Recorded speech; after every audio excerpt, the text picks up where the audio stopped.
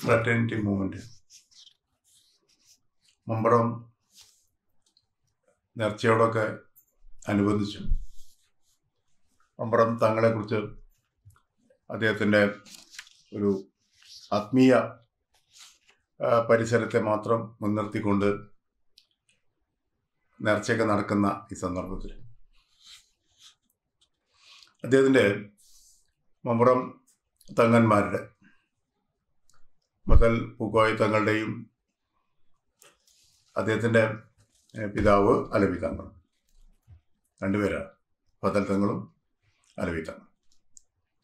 ഈ രണ്ടുപേരെയാണ് നമ്മൾ മമ്പുറം തങ്ങന്മാർ എന്ന് പറയുന്നത്. പിന്നെ അതിൻ്റെ തുടർച്ചകളൊന്നും ഉണ്ടായില്ല.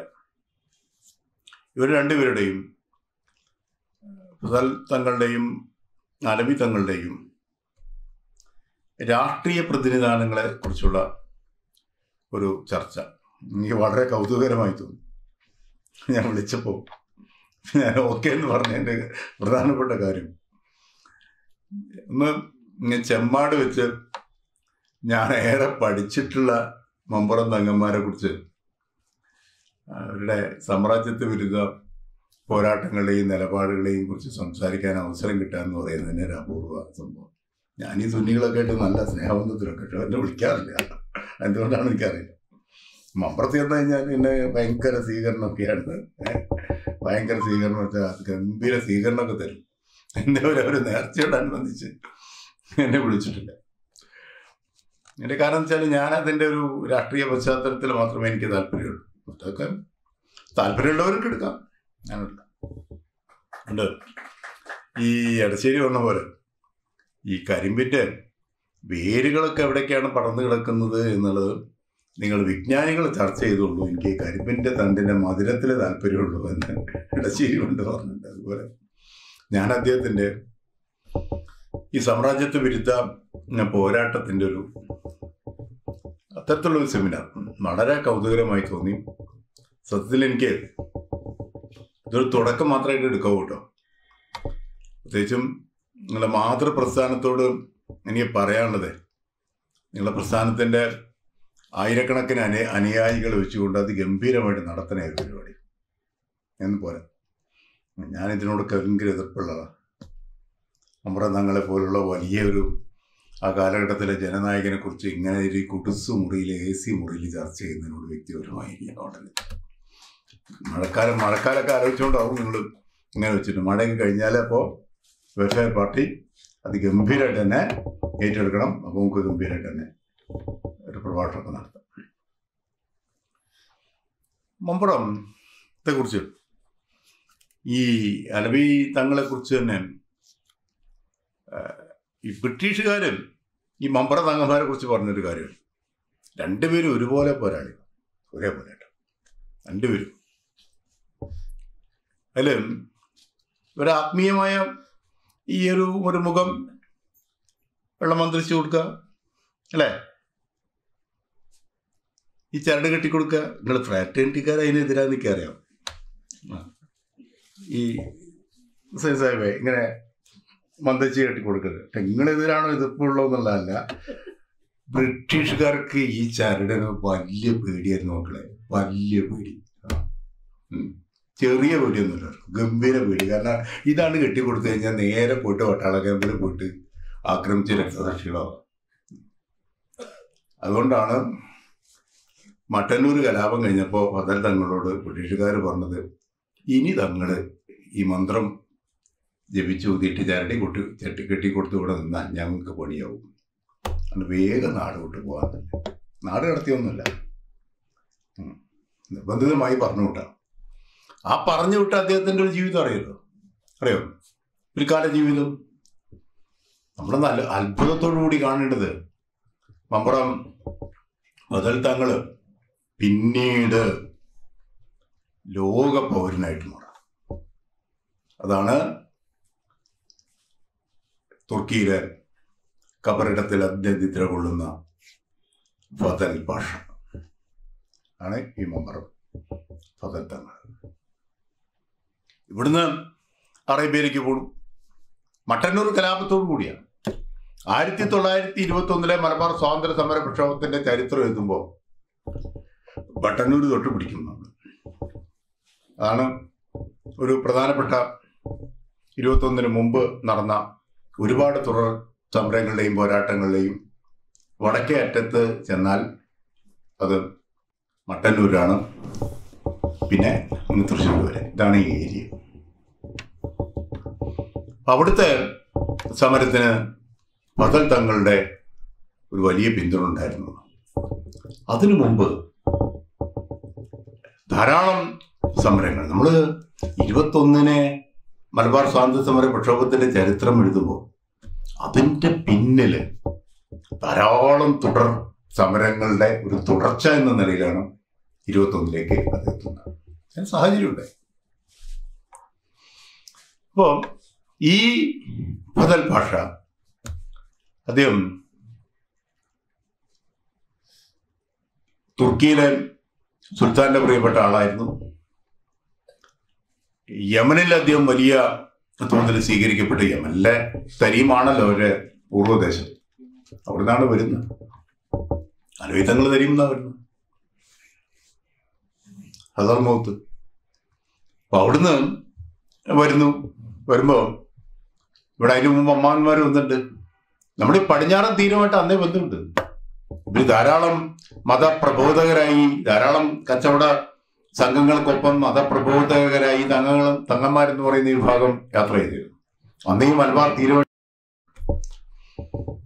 അങ്ങനെയാണ് അലവിത്തങ്ങൾ അവിടുത്തെ പഠനമൊക്കെ കഴിഞ്ഞ് ഇവിടേക്ക് വരുമ്പോഴേക്കും അമ്മാമൻ മരണപ്പെട്ടു കഴിഞ്ഞു. മാത്രമല്ല ഇങ്ങനെ വരും എന്നൊക്കെ പ്രവചിച്ചിരുന്നു എന്നാണ് പറയുന്നത്. നമുക്കറിയില്ല.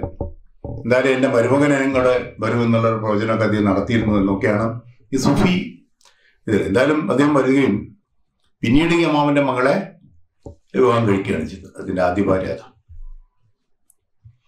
അപ്പൊ ഈ ഫസൽ തങ്ങളുടെ ഒരു വിഷയം എന്ന് വെച്ചാൽ അദ്ദേഹം പിന്നീട് ഈ യമനില് ഭയങ്കര സ്വാധീനം ഉണ്ടായി. അറേബ്യയിൽ അദ്ദേഹത്തിന് വലിയ സ്വാധീനം ഉണ്ടായി. അദ്ദേഹമാണ് ഇസ്താംബൂളിനെയും സൗദി അറേബ്യയും വരെ ബന്ധിപ്പിക്കുന്ന ഹിജാസ് റെയിൽവേയുടെ രൂപകൽപ്പനയും അതിന്റെ ഭാവനയിൽ, അദ്ദേഹത്തിന്റെ ഭാവനയിൽ വിരിയുന്നതാണ് ഈ ഹിജാസ് റെയിൽവേ. നമ്മളൊന്ന് ആലോചിച്ച് നോക്കത്തില്ല. ആ ഹിജാസ് പ്രവിശ്യയിലെ ഗവർണറായിരുന്നു. ഞാൻ ഈ ഹിജാസ് റെയിൽവേന്റെ അവശിഷ്ടങ്ങൾ തേടി ഒരുപാട് യാത്ര ചെയ്തിട്ടുണ്ട്. അറേബ്യയിലെ പല പ്രദേശങ്ങളിലും ഈ ഹിജാസ് റെയിൽവേന്റെ അവശിഷ്ടങ്ങൾ തേടി ഞാൻ യാത്ര ചെയ്തു. സത്യം പറഞ്ഞാൽ അന്ന് യാത്ര ചെയ്യുമ്പോൾ ഇതെല്ലാം ഈ ഫസൽ തങ്ങളുടെ ഭാവനയിൽ നിന്നാണ് ഇത് വിരിയുന്നത് എന്ന് അന്ന് എനിക്കറിയില്ല. അത്രയും വലിയ പ്രതിഭാശാലിയായിട്ടുള്ള ആളായിരുന്നു. ഈ ചേറൂർ ചിന്തല് ഇതിലേറ്റവും പ്രധാനമായിട്ടുള്ള ദുർവ്യാഖ്യാനം കടന്നു വരുന്നത് ചേറൂർ ചിന്തല് പറയുന്ന ചിരിത എന്ന് പറയുന്ന സ്ത്രീയുടെ മതം മാറ്റവുമായി ബന്ധപ്പെട്ട ഒരു കഥയാണ്. കഥയുടെ സത്യാവസ്ഥയെ കുറിച്ച് നമുക്ക് അറിയില്ല. കാരണം ഇത്തരത്തിലുള്ള ബലാഡുകളിൽ ഒരു പൂർണ്ണമായ ചരിത്രം ഉണ്ടാവും എന്ന് നമ്മൾ പറഞ്ഞതിൽ അർത്ഥമില്ല. ഞാൻ ആ കുറുപ്പന്മാരുടെ വീട്ടിൽ തന്നെ പോയപ്പോൾ ഈ കൃഷ്ണക്കുറുപ്പ് ആരാണ് എന്ന് അറിയില്ല എന്നാണ് എന്നോട് അവിടുത്തെ കൃഷ്ണകുമാർ പറഞ്ഞത്. അദ്ദേഹത്തിന്റെ ഫാമിലിയിലൊക്കെ അവരുടെ രാഷ്ട്രീയം കുറച്ചൊരു അപകടം പിടിച്ച രാഷ്ട്രീയമാണ്. അതുകൊണ്ട് മാത്രമല്ല അവർ പറഞ്ഞത്. അദ്ദേഹനോട് സത്യസന്ധമായിട്ട് പറഞ്ഞത് ഈ കൃഷ്ണ പണിക്കരാ ഞങ്ങൾക്ക് അറിയില്ല. കാരണം ആ ഒരു കാലഘട്ടത്തിൽ, പറയുന്ന ഒരു കാലഘട്ടത്തിൽ പൊതുവെ പുരുഷന്മാരില്ലാത്തൊരു കാലഘട്ടമായിരുന്നു എന്നാണ് ഞാൻ പഠിച്ചിട്ടുള്ളത് എന്ന് അദ്ദേഹം പറയുന്നുണ്ട്. നമുക്ക് കൃത്യതയൊന്നുമില്ല.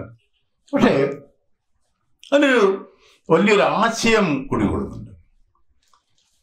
അലവിത്തങ്ങൾ നമുക്കറിയാം ചികിത്സകനായിരുന്നു, വൈദ്യം ഉണ്ടായിരുന്നു, പ്രാർത്ഥന ഉണ്ടായിരുന്നു, വൈദ്യം ഉണ്ടായിരുന്നു. പ്രാർത്ഥനയും വൈദ്യത്തെ കുറിച്ച് മാത്രമാണ് ചർച്ച ചെയ്യുന്നത്. പോരാട്ടത്തെക്കുറിച്ച് അങ്ങനെ ചർച്ച ചെയ്യുന്നില്ല. പൊളിറ്റിക്കൽ ഫേസ് ഒരിക്കലും ചർച്ചയിലേക്ക് കടന്നു വന്നില്ല. അപ്പോൾ അവിടെ വന്നപ്പോൾ ഈ ചിരിതയ്ക്ക് ത്വക്ക് രോഗം ഉണ്ടായിരുന്നു. അത് ചികിത്സിച്ച് മാറ്റി. ആ ചികിത്സിച്ച് മാറ്റിയപ്പോൾ മമ്പുറം തങ്ങളുടെ ആത്മീയതയിലേക്ക്, അദ്ദേഹത്തിന്റെ മതത്തിലേക്ക് ആകർഷിക്കപ്പെടുകയും ചിരിത മതം മാറുകയും ചെയ്തു. അതിന്റെ പേരിലാണ് ചിരിത ആ ഫ്യൂഡൽ തറവാട്ടിൽ നിന്ന് അധിക്ഷേപങ്ങളും കയ്യേറ്റങ്ങളും നേരിട്ടത് എന്നാണ്.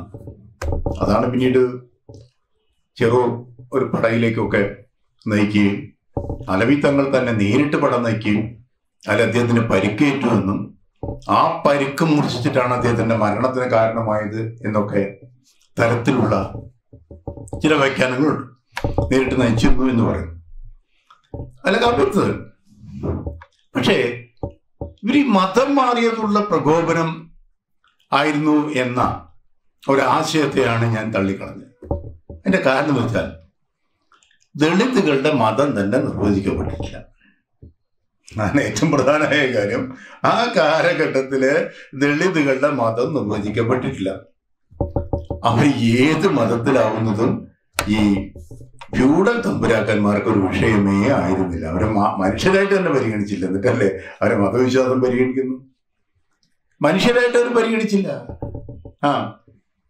അവിടെ ഏത് മതം, അവർ ഏത് മതത്തിക്ക് പോയാൽ എന്താ? ഒന്നാമത് നമ്മൾ കാണേണ്ട ഒരു കാര്യം, ആ കാലഘട്ടത്തിൽ ഒന്നും തന്നെ മതം മാറ്റം ഒരു വലിയ ചർച്ചാ വിഷയമായി മാറിയിട്ടില്ല കേരളത്തിൽ. സാമൂതിരിയൊക്കെ വലിയൊരു വിഭാഗം സാമൂതിരി രാജാക്കന്മാരും അവര് തന്നെ പറഞ്ഞത് ഹിന്ദു കുടുംബങ്ങളിൽ നിന്നൊക്കെ ഈ പറയുന്ന മരക്കാന്മാരുടെ ഇതിലൊക്കെ പോയിട്ട് കല്യാണം കഴിക്കാന്ന. ആദ്യമായിട്ട് വന്ന പ്രബോധകർക്കൊക്കെ ഹിന്ദു കുടുംബങ്ങളിൽ നിന്ന് തന്നെ കല്യാണം കഴിക്കാനുള്ള ഒരു മതം മാറുക തന്നെ വേണമെങ്കിൽ മതം മാറാനൊക്കെ ഉള്ള ഒരു എന്താ പറയാ അത്രയൊരു സന്ദേശമാണ് കൈമാറിയിട്ടുള്ളത്. അല്ലാതെ നമ്മൾ വിചാരിക്കുന്ന പോലെ ഈ മതം മാറ്റുന്ന അത്ര വലിയ പ്രശ്നമല്ല. ഈ ടിപ്പുവിന്റെ കാലഘട്ടത്തില് മേനോന്മാരുടെയൊക്കെ ധാരാളം കുടുംബങ്ങളിൽ നിന്ന് സ്വമേധയാ മതം മാറി ഈ ടിപ്പുവിന്റെ വലിയ സൈന്യ നായകന്മാരൊക്കെ ആയ ധാരാളം ആളുകൾ. ഞാൻ പറയുന്നത് മതം മാറ്റൊരു വിഷയമേ ആയിരുന്നില്ല. ദളിതുകൾ എങ്ങോട്ട് പോകുന്നതും വിഷയമായിരുന്നില്ല. വിഷയം പക്ഷെ വേറൊന്നായിരുന്നു. അതിലാണ് രാഷ്ട്രീയം. ആ വിഷയം എന്തായിരുന്നു ചോദിച്ചാൽ ഈ ചിരിത മതം മാറിയതല്ല പ്രശ്നം, അവള് മറച്ച് ജമ്പർ അണിഞ്ഞിട്ട് പണിക്ക് വന്നു പോകുന്നില്ല. അതാ പ്രശ്നം. അതെന്തുകൊണ്ടാ? ഇപ്പൊ നമ്മൾ ആലോചിക്കേണ്ടത് ഇസ്ലാം കൊണ്ടുവന്നൊരു സംസ്കാരമുണ്ട്. ആ സംസ്കാരമാണ്, അതിന്റെ ഭാഗമായിട്ടാണ് ചേലകലാപമൊക്കെ ഉണ്ടാവുന്നത്. ടിപ്പു പറഞ്ഞത് ഞാനൊരു മുസൽമാനാണ്, എന്റെ രാജ്യത്ത് മറയ്ക്കാതെ സ്ത്രീകൾ നടക്കുന്നത് ശരിയല്ല, ഞാൻ അംഗീകരിക്കില്ല. കാരണം അദ്ദേഹം കൊണ്ടുവരുന്ന പറയുന്നത് ഞാനൊരു സംസ്കാരമാണ് പ്രചരിപ്പിക്കുന്നത്. ഞാൻ മുസൽമാൻ എന്നുള്ള നിലയിൽ ഞാൻ ഒരിക്കലും സ്ത്രീകൾ മറയ്ക്കാതെ നടക്കുന്നതിനെ ഞാൻ അംഗീകരിക്കില്ല. അതുകൊണ്ട് മറയ്ക്കാൻ എന്താ പ്രശ്നം? അതിനുള്ള ചേല കിട്ടാത്തതാണെങ്കിൽ ആ ചേല കൊടുത്തു ടിപ്പു. ആവശ്യമായ എല്ലാ സൗകര്യങ്ങളും കൊടുത്തു. അതിനെയാണ് പിന്നീട് നായർ പ്രമാണിമാര് അതിനെതിർത്താണ് പിന്നീട് വലിയ സംഘർഷത്തിലേക്ക് കൊണ്ടുവന്ന ചേല കലാപത്തിലേക്കൊക്കെ പോകുന്നത്. പാണ്ടിക്കാട് ഒക്കെ അത്തരത്തിലുള്ള ഒരു ഏരിയ. പക്ഷേ ആ മറയ്ക്കുന്നതായിരുന്നു ശരി എന്ന് പിൽക്കാലം തെളിയിക്കുകയാണ്. എന്നാൽ ഇസ്ലാം കൊണ്ടുവന്ന ഈ സംസ്കാരമാണ് ശരിയെന്ന് നമ്മളൊന്ന് മനസ്സിലാക്കേണ്ട കാര്യം, ദളിത് സ്ത്രീകൾ മാത്രമല്ല മറയ്ക്കാതിരുന്നത്, നമ്പൂതിരി സ്ത്രീകളും മറച്ചിരുന്നില്ല. അറിയോ? മോഴിക്കുന്നത്തെ ബ്രഹ്മദത്ത നമ്പൂരിപ്പാട് തന്റെ വേളിയുടെ സമയത്ത് അദ്ദേഹം പറയുന്നുണ്ട്, ഈ ഭംഗിയുടെ വീട്ടിലേക്ക് വേളിക്കായിട്ട് പോകുമ്പോ ശീലക്കുടയും കൊണ്ടുപോയി ജമ്പറുകള് തുന്നിച്ചു കൊണ്ടുപോയി എന്നാ. ഒരു ചെറിയ കാര്യമല്ല. ശീലക്കുട കൊണ്ടുപോയി ജമ്പർ തുന്നിച്ചു കൊണ്ടുപോയി. ഇതൊരു വല്ലാത്ത രാഷ്ട്രീയമാണത്. ആ രാഷ്ട്രീയമാണ് ചെറൂർ ചിന്തിന്റെ അകത്ത് നമ്മൾ നോക്കിയാലും. എന്തുകൊണ്ടാണ് ഈ കപ്രാട്ടെ കൃഷ്ണപ്പണിക്കർ ഈ അധിക്ഷേപം നടത്തുകയും നേരത്തെ പറഞ്ഞ പോലെ പാഞ്ചാലി വസ്ത്രാക്ഷേപം പോലുള്ള ഈ ചിരിതയുടെ ഈ മറച്ച ജാക്കറ്റ് പിടിച്ച് കീറിക്കളഞ്ഞു എന്നാണ്. അതാണ് വിഷയം. അങ്ങനെ വന്നപ്പോ അതാണ് ചെറൂരിലെ പിന്നീടുള്ള കലാപത്തിലേക്ക് കാരണമായി. നമ്മൾ കാണേണ്ടത് ഇതാണ് ഇതിന്റെ ഏറ്റവും പ്രധാന കാതലായ വിഷയം. മാറുമറച്ചു എന്നുള്ളത്. ഈ മതം മാറാൻ പല കാരണമുണ്ട്. കാരണം എനിക്കറിയാം, മുസൽമാനാണെങ്കിലും പഠിപ്പുര കടന്നു വരാം, ദളിതാണെങ്കിൽ പഠിപ്പുര കടന്നു വരാൻ പാടില്ല. പിന്നെ മുസൽമാനായി കഴിഞ്ഞാൽ ഞങ്ങൾക്ക് പഠിപ്പുര കടന്നു വരാമല്ലോ. എന്തുകൊണ്ടാണ് അംബേദ്കർ മതം മാറിയിട്ട് അവിടെ വലിയ ചർച്ചയൊന്നും ആയില്ല? കാരണം അംബേദ്കറുടെ മതമൊന്നും ഈ വിഷയമല്ല. ഈ മഹറുകൾ എന്ന് പറയുന്ന കീഴാള ജാതിക്കാരെ ഒരു തരത്തിലും ഉപരിവർഗക്കാര് പരിഗണിക്കാത്തത് കൊണ്ടാണ് അംബേദ്കർ തന്റെ അനുയായികളുമായി മതം മാറിയപ്പോൾ ആ മതം മാറ്റം ഒരു വിഷയമായി ചർച്ച ചെയ്യാതിരുന്നതിന് കാരണം ദളിതുകളൊന്നും മതം പോയിട്ട് അവർ മനുഷ്യരായിട്ട് തന്നെ പരിഗണിച്ചില്ലായിരുന്നു. ഇത് ഇവിടെ മാത്രമല്ല, പള്ളിക്കുറിപ്പിന്റെ ഇഷ്യൂ എന്താ? അവിടെ ഈ തോൽക്കൊല്ലന്മാരുടെ വിഭാഗത്തിൽപ്പെട്ട ഒരു സ്ത്രീ, അതാണ് അവിടെയൊക്കെ സ്ത്രീ എന്ന് പറയുന്നത് വളരെ പ്രധാനമാണോ. സ്ത്രീ നമ്മൾ പ്രത്യേകമായിട്ട് അടിവരായിട്ട് കാണണം. ഈ ചെറൂർ ചിന്തയിൽ പറഞ്ഞതുപോലെ ഈ സ്ത്രീ അപമാനിക്കപ്പെട്ടു. ഒരു ഫ്യൂഡൽ തമ്പുരാനാൽ അപമാനിക്കപ്പെട്ടപ്പോ അവര് പരാതിയായിട്ട് വന്ന് ഒരു തങ്ങളെടുത്ത അദ്ദേഹം ഇത് ആർക്കാ ഫോർവേഡ് ചെയ്തെന്നറിയോ? ഭാര്യകുന്നത്തിന്റെ പിതാവ് മൊയ്തീൻ കുട്ടി ഹാജിക്ക് അത് ഫോർവേഡ് ചെയ്തപ്പോ അത് ചർച്ചയായി.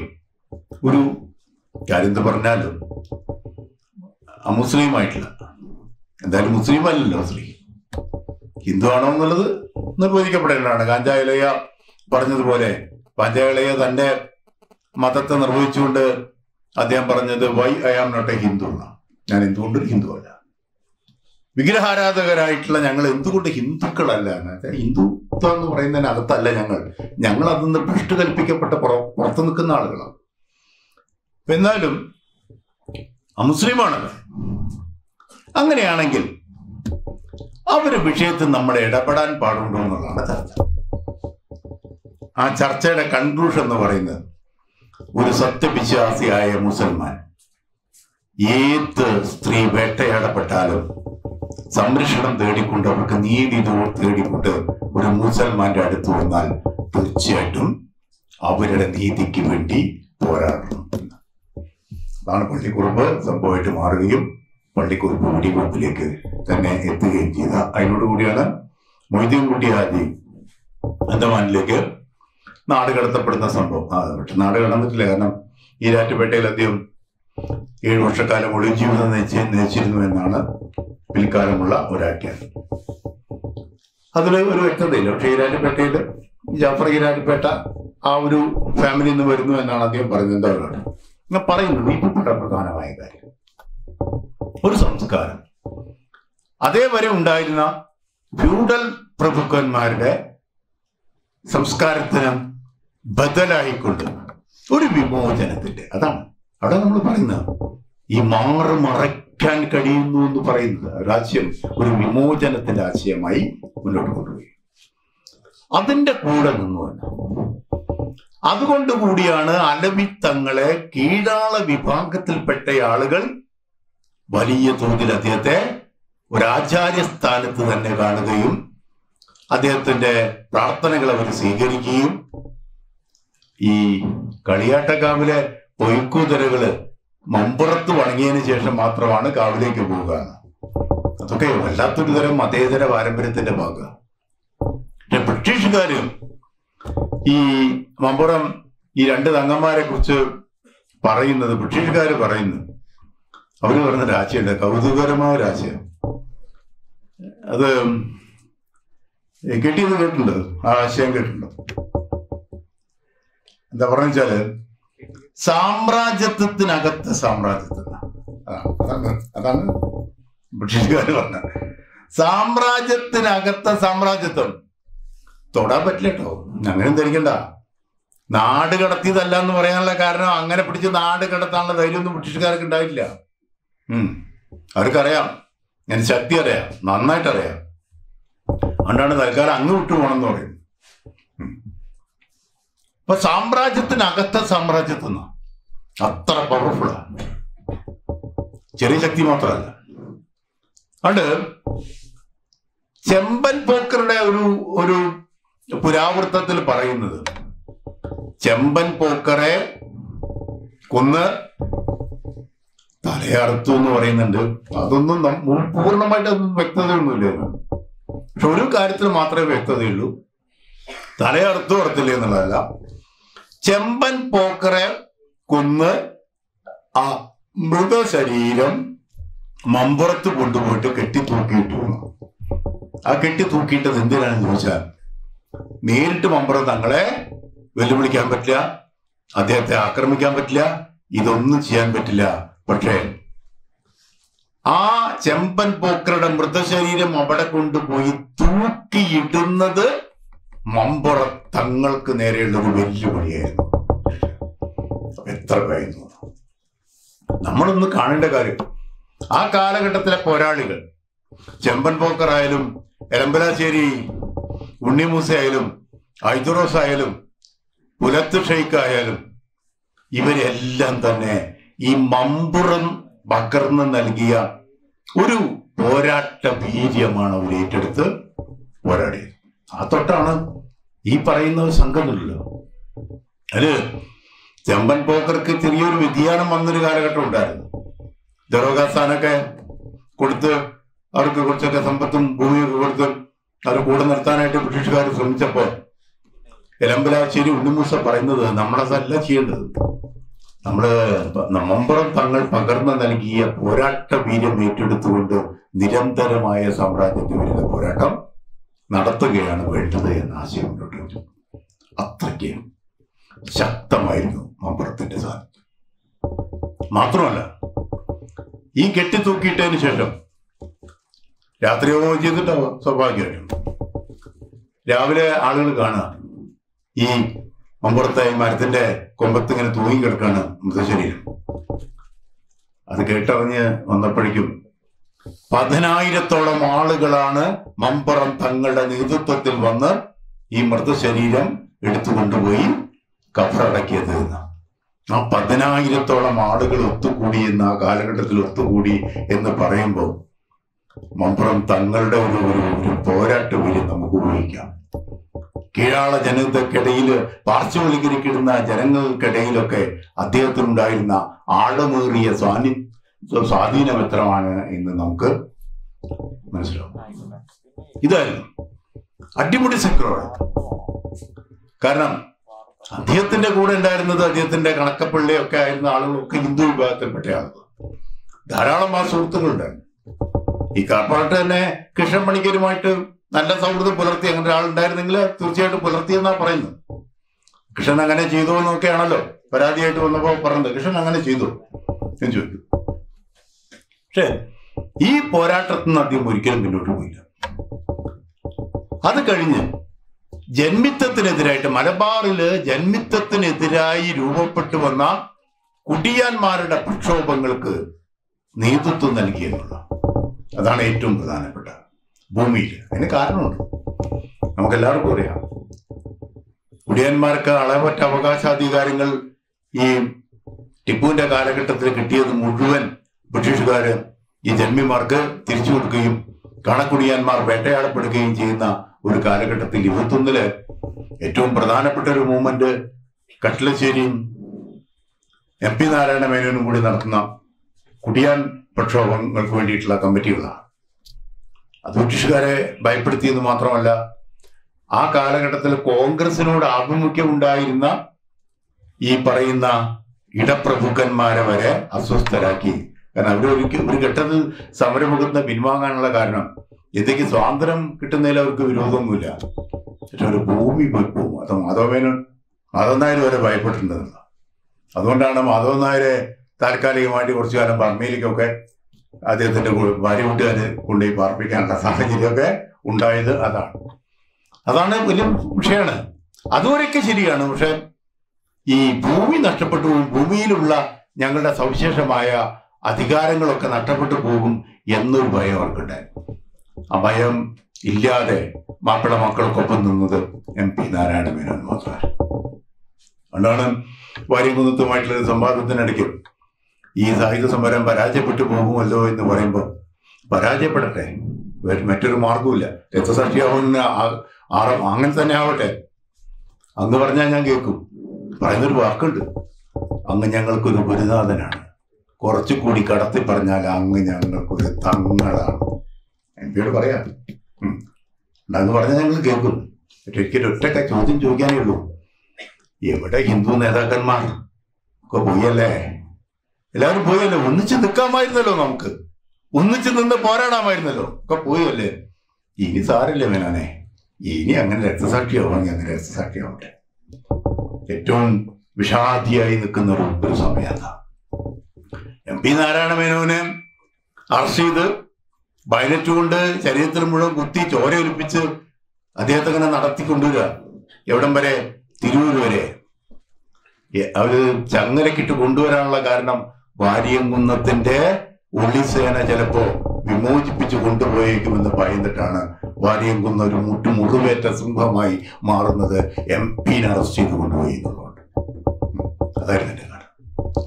അപ്പോ അത്തരത്തിലുള്ള കുടിയാന്മാരുടെയൊക്കെ വലിയ പ്രക്ഷോഭങ്ങളിലേക്ക് ഭൂമിയിലെ അവകാശാധികാരങ്ങൾ കീഴാളർക്ക്, ആ കാലഘട്ടത്തിലെ കണക്കുടിയന്മാരായിട്ടുള്ള മാപ്പിള മക്കൾക്ക് ഒക്കെ ഭൂമിയിലെ അവകാശാധികാരങ്ങൾ കിട്ടാൻ വേണ്ടി നടത്തിയ പിൽക്കാല പോരാട്ടങ്ങൾക്കൊക്കെയും വീര്യം പകർന്നതും ഈ ജന്മിത്വത്തെ നിലനിർത്തുന്ന സാമ്രാജ്യത്തിനെതിരായും മലബാറിലുടനീളം പോരാട്ടത്തിന്റെ അഗ്നി പകർന്നതും മമ്പറം ഇതിന്റെ ആത്മീയതയ്ക്കകത്തുള്ള രാഷ്ട്രീയമായിരുന്നു എന്നുള്ളതാണ്. ആ രാഷ്ട്രീയത്തെ മുൻനിർത്തിയുള്ള ഏത് തരത്തിലുള്ള സംവാദങ്ങളും പുതിയ കാലഘട്ടത്തില് വളരെ അനിവാര്യമാണ്. ഒരു പുതിയ കാലഘട്ടത്തിലെ സാമ്രാജ്യത്വ വിരുദ്ധ, കോർപ്പറേറ്റ് വിരുദ്ധ പ്രക്ഷോഭങ്ങളുടെ കാലഘട്ടത്തിൽ ഇത്തരത്തിലുള്ള പോരാട്ട വീര്യങ്ങളൊക്കെയും അതിന്റെ ഓർമ്മകളൊക്കെയും നമുക്ക് വർത്തമാന കാലഘട്ടത്തിലെ നിതാന്ത ജാഗ്രതയോടുകൂടിയുള്ള പോരാട്ടത്തിന് അഗ്നി പകരട്ടെ. ഇതിനു വേണ്ടിയൊരു ശ്രമം നടത്തിയ ഫ്രാറ്റേണിറ്റിയെ പ്രത്യേകമായി അഭിനന്ദിച്ചുകൊണ്ട് ഈ മമ്പുറം തങ്ങളുടെ രാഷ്ട്രീയ പ്രതിനിധാനത്തെ കുറിച്ച് ഉള്ള ഈ സെമിനാർ ഔപചാരികമായി ഉദ്ഘാടനം ചെയ്തതായിട്ട് പ്രഖ്യാപിക്കുന്നു.